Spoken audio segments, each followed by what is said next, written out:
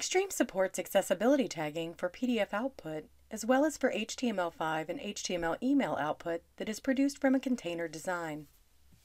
For each of these output types, the WCAG 2.0 accessibility standard is supported. For PDF output, PDF UA is also supported. Enabling accessibility tagging is as simple as selecting the accessibility standard. You can find this option in Design Manager on the Basic tab of the Output Object Properties. In earlier versions, this option was called Accessibility Tagging. In later versions, this option is called Accessibility Standard. When you enable accessibility tagging, Exstream applies some default accessibility tags.